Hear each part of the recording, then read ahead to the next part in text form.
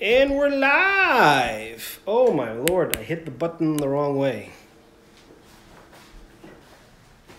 Alright folks, let's start here with the live stream. I thought I had the timer going, but I didn't. Alright, so we're going to do a quick live stream. Let me just get set up here with the Chromebook. So we're going to be talking about the emergency kit that I've been using for the last little while, and I'm just going to make sure that I don't miss any chat comments. And I thought I had my timer set up so I can delay the start, but all right, what we got here? So all right, so that is set up. There we go.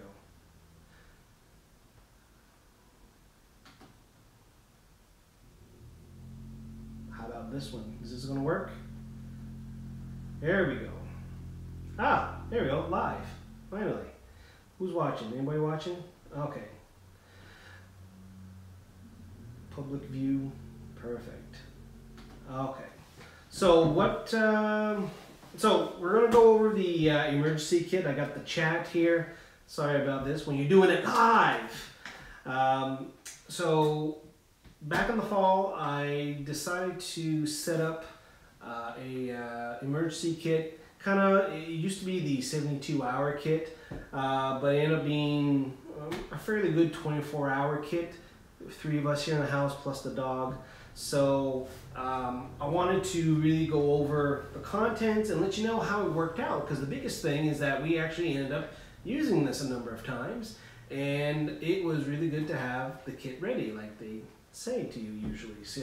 So I'm just going to go over what we did with the kit. The beauty with these emergency kits is that you can customize it the way you want. So a lot of these contents are customized what I think would work good, but you do have your standard few items here. So let's go over the process. So when we were watching the hurricanes down in the states, Texas and Florida, wife was turned to me and she said, "Hey, do we have a plan?" Because if you notice, a lot of these hurricane tracks that go up the eastern seaboard, well, they end up here. Or during the winter, we have the nor'easters and all that stuff.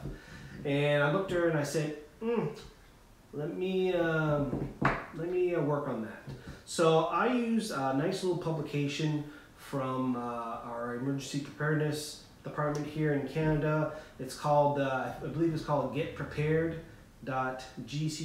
or .ca, and they have a nice publication which is your 72-hour emergency kit, and it's a nice printout, and that's pretty much what I followed. I haven't geared up this kit for like prepping or zombie apocalypse or anything else silly like that. Not to say that it's overly silly, but I said, okay, I need basics that I can leave in a good area that I can moment's notice grab what I need, or if we need to leave the house, evacuate, I got stuff here that could last the 3 of us for about 24 hours or so. So that's basically it. So the 3 areas that I started was know your region, right? So we're here on the East Coast. Right here, we're only a couple kilometers from the ocean, so we have a specific type of weather events, right? I'm not going to worry about a tornado if I was in Kansas out here. Same thing as Kansas, they're not going to worry about storm surge, which we're now getting a little bit more and more now. So, and as we're doing this, if you want to put me or send me a little chat, this is why I'm staring at the monitor here, is to look at any chats. But basically, know your region. And the Get Prepared site, and I'll put the links in the description of the video once I'm done the live stream. But basically, it has a nice database of the various emergencies that has occurred across Canada, and you can see what type of events are more typical in your region. So for us, it's basically power outages, hurricane or tropical storm or high winds. We got storm surge. We have also man-made emergencies, chemical spills. We do have a naval base here in Halifax, so there's that type of concerns or emergencies that could happen here. So know your area, know what type of events you have, and then 2, make a plan, right? So where do I work? Where does the missus work? Where does the child go to school? How can we get there if the highway's closed? How quickly we can get there? Do we have a backup? Do we have somebody that we can call to pick her up if needed? That kind of stuff. And really what would happen. So, you know, for winter, we got a nor'easter. We just had a couple of nor'easters the last couple of weeks. Very high wind events. We would have power outages. Pretty straightforward type of event. Hunker down, and especially in winter, we can hunker down and put on a sweater, and we can, you know, use the kit and work it. What happens if we needed to evacuate? Well, if you look on the map to see what Nova Scotia looks like, basically the goal is to have at least one vehicle prepped with gas so that we can just get in and go, and all that stuff. And the third thing that the document that they had is to make a kit. So we're going to go over that now. And if you have any questions or comments, put them in the chat, and we'll go through it. I'm using the Fall Raven Maxi pack. This is a 18-liter pack. It has a zipper that you can expand it another 9 liters up to 27 liters. Has a nice little handle. You have your back strap here, and you can see it has a nice, very rectangular shape to it. So it's easy to slide underneath, let's say, a seat or a table. This is located in the house, in the living room actually. So it's right here, so that if something happens, lights go out or whatever, it's there, it's in the high traffic area that we can grab it and go. So, with that being said, let's go over the contents of the bag of it. And basically, you don't have to spend a lot of money on this. You can probably assemble the core items of the kit by just going down in the basement and taking a look at stuff. Especially if you have older camping gear, outdoor hiking gear, you can probably leverage that. There's a few things that I did buy. There's a few items that I did purchase along with medication for the first aid kit, and a couple of the food items. So I say I spent about a good $80–90 for those items. And we'll go over that once. And I've added a few things since here. So, all right. So here in the zip pocket, got lots of lights, headlamps, multi-tool, another flashlight, headlamps, lots of light. Another flashlight, lots of lights. One of the things that we found when we actually were using the kit is the availability of lights, and having fresh batteries for the lights, have everything topped up. So you have your artificial lights, which is good. Also candles, and I have some candles here. So just regular cheap wax, non-scented candles helps out with it too. All right, a couple protein bars right here.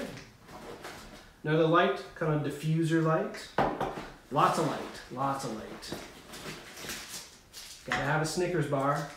What else is in here? Pencil. And I got a Write in Rain sheets of paper. I don't have the little notepad, but these are actually Write in Rain letter size paper. And I've written down on here expiry dates for the food and for the medication, so that I know what's coming up. And I check this once in a while and see what's coming up. And I can see here that in June, these protein bars and Snickers will need to get changed over, and one more thing. So I'll be having me some snacks back in June. I'll maybe move this to my hiking pack. So, and then I also have the medication I have in my first aid kit, and with the expiry dates. You can probably leverage this information in your smartphone too, to set up reminders to switch things over. You can do that. Pencil. So that's what's in here, in our pocket.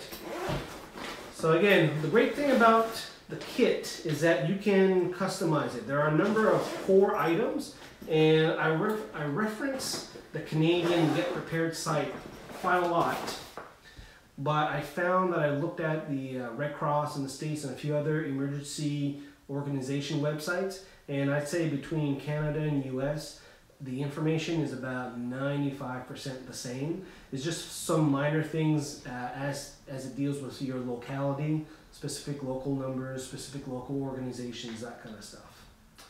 All right, so the contents of the bag. So again, we have a number of core items and then a few extra items that I've added in to what I think I might need given the type of events we might have in our region.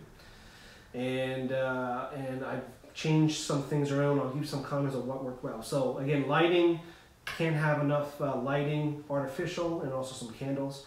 We also got some Mountain House food. That's good. Get some of the tastier ones.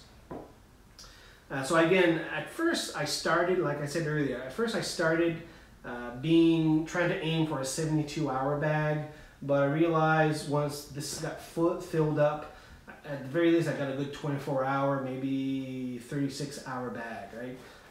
The assumption is that we're using this in the house, and if I need to, take this with me. All right, other thing that I mentioned here, little transistor radio, and this is a new addition to the pack. I had, and I featured this in previous videos, this Eton FRX2 that has a little crank radio and the weather and AM, FM. I've had it for a few years, never really was in a situation to use it. This year we had a couple good storms, a couple good power outages. You want the radio, but don't get this one, it's garbage. It's not good. The big problem is that there's supposed to be an internal battery in here that will at least keep things that you can charge and at least have a radio for a while. Not working. The crank is really 1 minute for 1 minute ratio, so you'll be constantly cranking this thing. Not very good. I would much rather find a good old-fashioned simple transistor radio or digital radio, AM, FM, AA batteries. A lot of my stuff here is either AA or AAAs. You can try to get stuff into one type of battery. So, so we got that going on. So just a simple radio. Right? You get your smartphone, but you want to manage your power on that. So, because it doesn't take long to drain your smartphone when you're constantly checking Twitter or what have you there.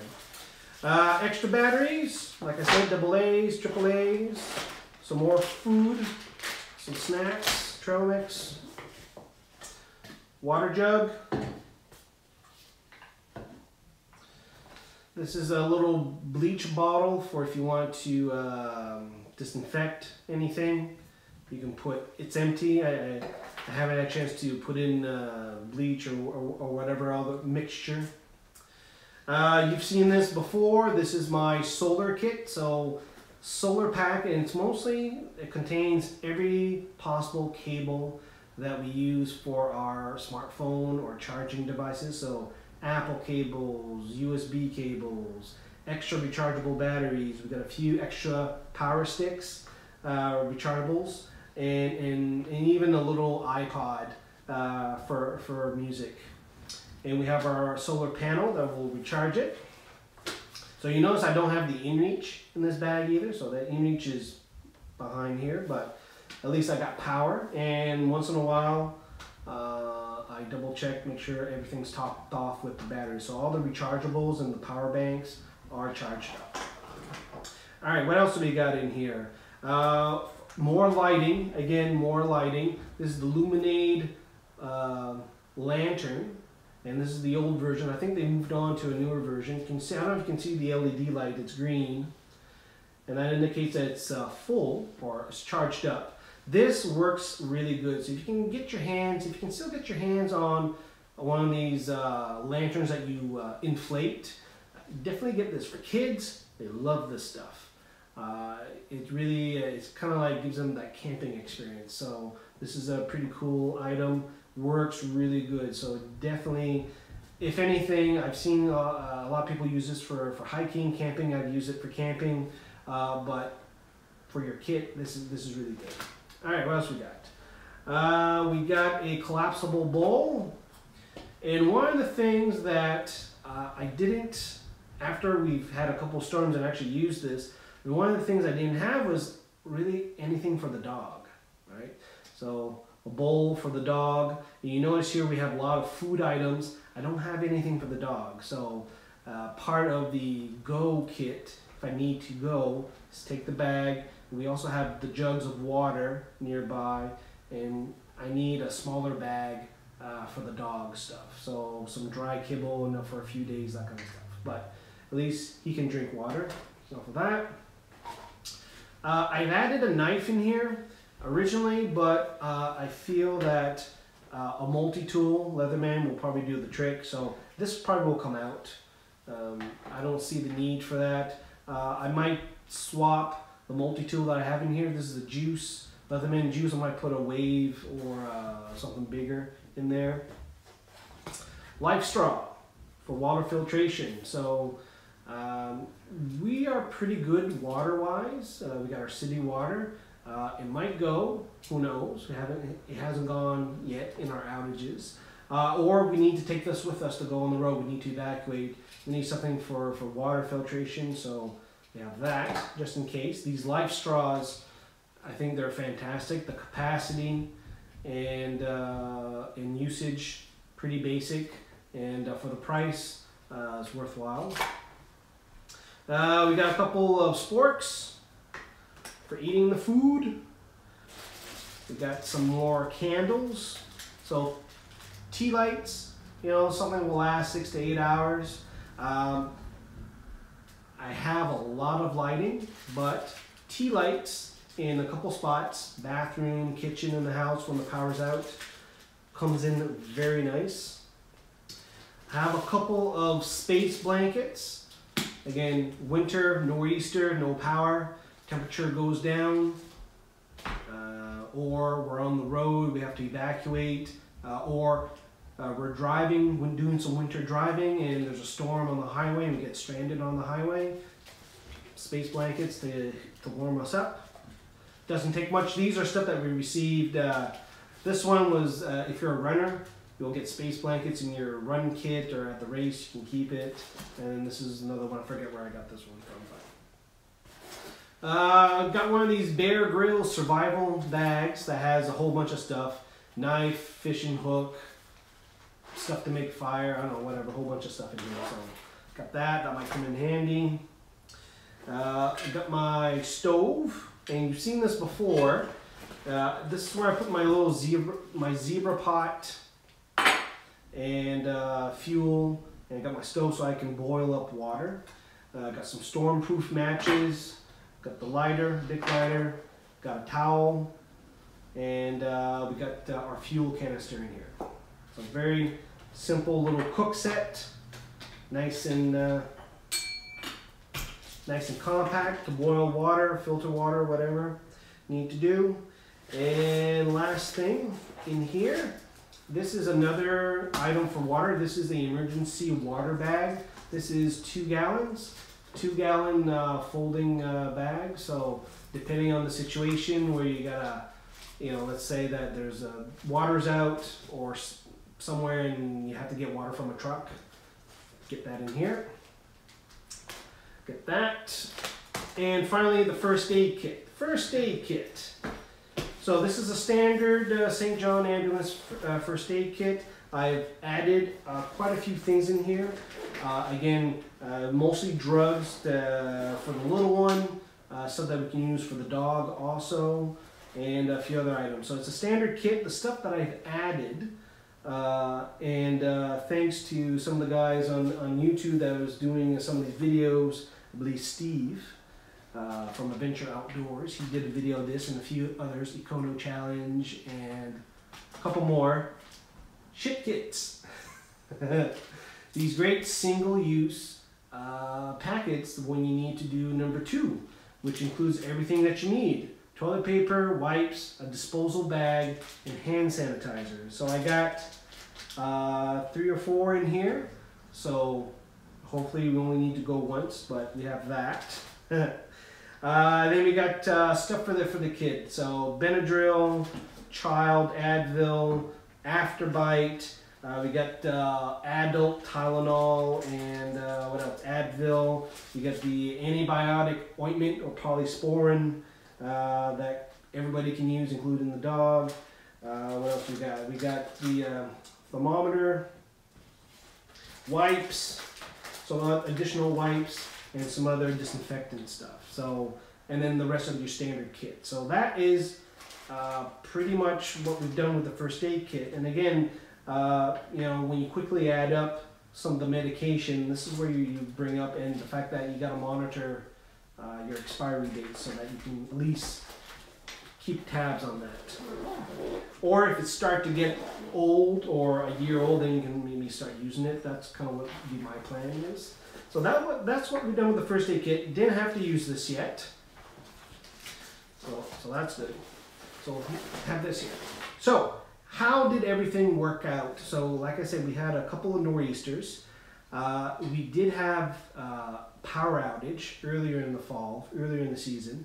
And what worked, what didn't work? Well, the additional lighting definitely helped. The mixture of flashlights and tea lights and also big block candles or lanterns is fantastic. Works really good, especially if you're stuck in the house.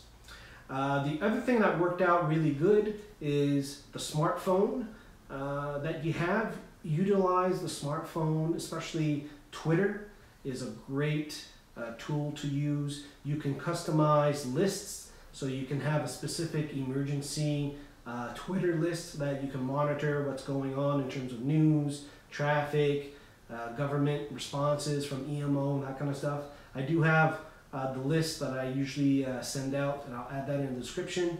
That's very good to use. A couple things that didn't work out well, like I mentioned, this specific radio. Don't get this, not good. Just get yourself a nice cheap transistor radio and you're good. 2, think about your batteries, right? I would rather spend a few dollars to get a couple extra AA's or AAA's rather than investing in rechargeable AA's or AAA's. What I would rather do is take a few hours once in a while and charge up battery banks. So again, this would top up a phone 100%, so I can have a couple days of phone. And I'd rather top these up. And depending on the situation, after the storm, usually it's nice clear blue sky, just like a nor'easter. You can use the solar panel to charge up whatever you need. Yeah, I mean, that's basically it. So this is pretty much, I think it's okay, it's solid. It works. We have been using it. We haven't used it in a serious situation, but we're pretty good. We've got a chat here coming from Mike Mustang over in the Rock. He says here, always good to have an emergency kit ready to go. He also has one. So thanks, Bluefin. Thanks for watching, commenting. So the biggest thing, yeah, so what else? What else did it work? The bag worked really good. Having it easily accessible in the high traffic area of the house was good. Even when I was away, there was a nor'easter coming in the middle of the week. I was on the road, and basically I told my wife, just get the bag, everything's there. And sure enough, she needed the flashlight, right? So, what else? What else we got? Portable power. Portable power. So I have a couple battery banks. I got some extra batteries. One of the things that I wouldn't mind getting my hands on is something a little higher capacity. And you remember those, you know, those big battery boxes they used to boost your car, your truck, or whatever?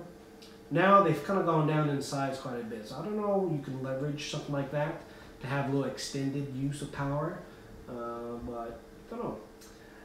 Water supply.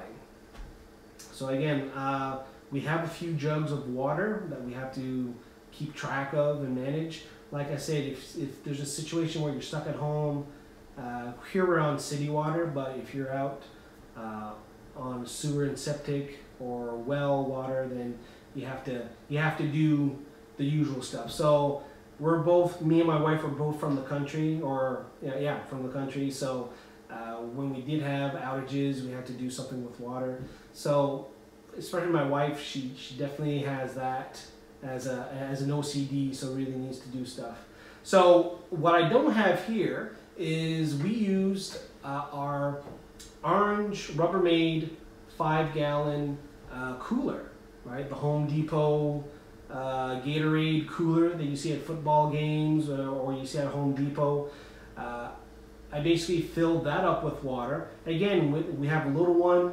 It makes them think that we're kind of camping because everything's dark. Got to use flashlights. Drink water out of the cooler instead of the tap. So that actually worked out really well. So you know, depending on the situation, you know, if we need to hunker down at home, we can fill that up, or you know, if we have to leave and get our water filled at a station or something, we do have the bags for that. Let's see what else we got here. What else happened here? I'm just going over. I do have a post on the website that you can go over and go through this stuff. Food. All right, food. I do have a number of long-term food items here. Mountain House and a few other bars and stuff like that. We also keep in our pantry a number of items that we can go to first, you know, such as the bag of rice, the beans, the Chef Boyardee, you know, craft dinner, that kind of stuff. Our menu has to be kid-friendly, so that's kind of interesting. So we gotta work through that stuff. Anyway, that is it. That is it. What else? Got any other comments going on? That's about it. Oh, and also, if you got to stay home for a few days, make sure you have enough beverages. And that was my mistake. I didn't plan accordingly. I planned everything else good, but didn't have enough beer for the outage. So, all right. I think that's it. Thanks a lot, everybody. Let me know what you think of this kit. What items I am missing, what items is a good idea. I don't have anything for the dog other than the bowl, so I need to have a little bag for him. That's the great thing about these kits. You can customize them based on what you need, what you think you need. All right, thanks everybody. Thanks Bluefin for commenting. Hopefully the chat will show up here. And that's about it. All right. See you guys next time.